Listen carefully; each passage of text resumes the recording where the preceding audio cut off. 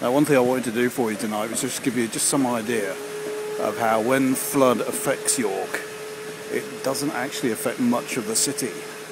So if you just look here, we've got these properties which always get hit down on the banks of the Ouse, down in the city centre. But if I just swing round here like that, past the sightseers there, and there's the Ginnah restaurant, which at the moment is that close to the floodwaters, but is still open for business. There are people in there eating tonight. And then if you look up there, up the top of the hill, there's the rest of York there, and that is the real city centre there. That is the bit that is well and truly open for business tonight. So it just gives you some idea of perhaps when you see the national news how the impression of the situation in York is wrong. That's the city up there. That's the bulk of it.